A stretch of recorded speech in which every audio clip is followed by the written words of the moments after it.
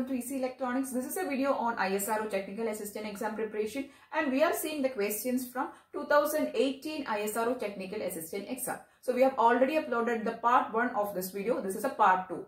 Okay. Also, I am planning to do the videos on IBPS Specialist Officer, that is for IT Officer, main exam preparation for the electronics branch. Okay, so if you want to see those videos, please do comment in the comment section. We'll be starting the series in the next week itself. Okay, so let's see what is the first question for today's class. The initial content of a 4-bit serial in parallel out shift register is shown in the figure. Is 1100. After 4 clock pulses are applied, the content of the shift register is dash. So the initial content is 1100. So what will be after 4 clock cycles the content in the shift register? This is a serial in parallel out shift register. So the result or the options are A 010, B 1101, C 1111, D 1110. So this is actually a shift register with some logic connected. This is actually XNOR gate. Okay, so how is the content of the shift register being loaded is that it is first taking the XOR of these two last bits, then taking the NOT, and then that bit is loaded to the first. All the other 3 bits are shifted to the right. That is happening. So the initial content is 1, 1, 0 and 0. And during the first clock cycle, what is happening? Taking the XOR of these 2 bits, the value is 0, and if you take the NOT, it is 1. So the first bit is 1, then shifting these 3 bits. So 1, 1 and 0. Okay. In the second clock cycle, what is happening? Taking the XOR of these 2, it is 1 and 0 XOR is 1. Taking its NOT, then 0. So the 0 is loaded here. These 3 bits are coming 1, 2, 3. Then during the third clock cycle, 1, 1 XOR is 0. 0's NOT is 1. So 1. Then these 3 bits 0, 1 and 1. Then during the fourth clock cycle, 1, 1 XOR is 0. 0 bar is 1. So 1. Then this 1, 0, 1. So 1, 1, 0, 1. So this is the result or the content present in this shift register during the fourth clock cycle. Okay. So can you see any option like this? Yes. The option B is showing a 1101, which will be the content of the shift register after the 4th clock pulse is being applied. Okay, so the correct answer for this question is option B. Okay, so let's see the next question. What is the absolute power corresponding to minus 30 dB? A 1 milliwatt, B 1000 watt, C 10 milliwatt, D 1 watt. This is a very simple question.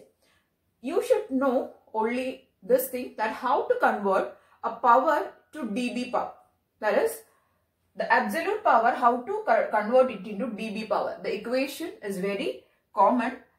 The dB power or power in dB is equal to 10 log 10 of absolute power.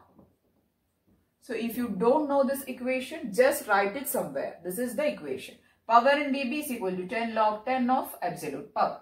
Now we are given the value of power in dB. That is, this one is given. Minus 30 dB is equal to 10 log 10 of, I am calling the absolute power is x. X. So what is the value of x? So take this 10 and divide with this 30. So you will get minus 3. So minus 3 is equal to 10 log 10 of x. So x is equal to 10 raised to minus 3. That is 1 milliwatt is the power in, is the absolute power. Okay. So this is how you have to calculate. And if you want to find the power in dB, just use this equation. So this is useful for your calculations to convert dB or in reverse. Okay. So the correct answer for this question is option A, which is 1 milliwatt. Okay. Question is, in a broadcast super heterodyne receiver having no RF amplifier, if IF, which is intermediate frequency, is 455 kilohertz, what is the image frequency if the receiver is tuned to 1000 kilohertz? So this 1000 kilohertz is the source frequency. So we need to find the value of image frequency. So this is a direct equation. Image frequency is equal to source frequency plus 2 times intermediate frequency or IF. So it is given that source frequency is 1000 plus 2 into what is your intermediate frequency? It is 455 kilohertz into 10 raised to 3. Okay, so if you solve this, the value is obtained as 1910 kilohertz. Okay, so the correct answer is 1910 kilohertz or your option B. Okay, so the equation is image frequency is equal to source frequency plus 2 IF. Okay, so the next question is, the dielectric constant of a material used in a transmission line is 2. So the dielectric constant K is given as 2. What is the velocity factor of the line? The calcitic impedance is 300. So Z0 is given as 300 ohms.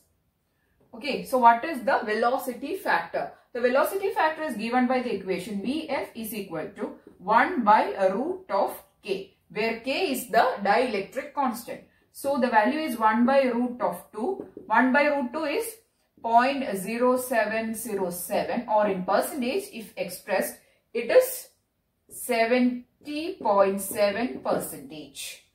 Okay, so these values are given in percentage. So the correct answer for this question is option A, which is 70.7 percentage. Boolean expression for the output of the logic circuit shown is what? So this is a simple logic circuit. We need to solve this circuit and find the value of the result. The options given are option A bar, B bar plus AB plus C bar, B, B bar plus B, A bar plus C, option C, AB, C bar plus A bar, B, C plus CB, option D, none of this. So there are two gates here. This is a XOR gate, this is a NAND gate. Okay, so what is the output of XOR gate if A and B are given as an input? The XOR gate will give an output of A bar B plus A B bar, right? Here what is happening? This output is coming here as an input, and then it is multiplied with a C, and then the product is taken, that is inverted. Okay, so the output is actually A bar B plus A B bar into C the whole bar. Okay, so the main and the important thing you need to know to solve this question is De Morgan's law. If you know this De Morgan's law, you can do almost 90% of the logic simplifications or Boolean simplifications. Okay, so I'm going to expand this A, B term. So this is a product term. Whole bar, according to the De Morgan's law, is A bar plus B bar. That is, this is your A term, this is your B term. So A bar plus B bar, that is A bar B plus A B bar whole bar plus C bar. Okay, now you have to expand this term. So this is a sum, that is, this is a term. I'm just calling this term as A and this term as B. So A plus B the whole bar is given here. So what is the expansion according to De Morgan's law?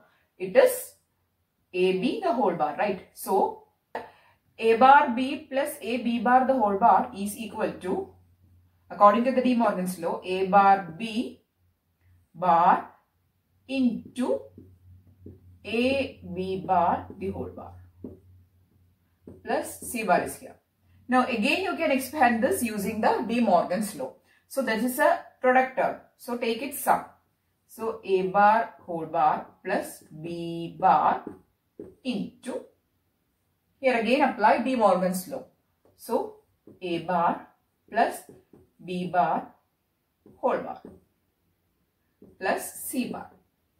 Now A double bar is A, B double bar is B. Now this is two product terms. Okay, we have simplified it almost. Then apply, that is, then open this two brackets. So A into A bar is 0. Then A into B is AB plus B bar into A bar is B bar A bar plus B bar into B is 0. So that term also get cancelled. Plus here a C bar is present here. So C bar. So this is your expansion, that is AB plus B bar A bar plus C bar. So can you see any option connecting this? Yes, the first option itself is this. So if you rearrange this according to the answer, it is A bar B bar plus AB plus C bar. So this is your result. So the first option is the correct answer, which is A bar B bar plus AB plus C bar. Okay, so this is your Boolean simplification result, and the correct answer for this question is option A. Okay, so I hope this Boolean simplification is clear. In most of all Boolean simplifications or logic simplifications, you have to apply De Morgan's law mostly. So if you are not familiar with this, please do watch the video on Boolean simplification. I've done a lot of examples solving Boolean expressions using various laws, De Morgan's laws and other things. So please do watch the videos. Okay. So this is all for today's video. If you like this video, please give it a thumbs up and also share this video with your friends. And if you want more videos, please do subscribe to the channel. Thank you.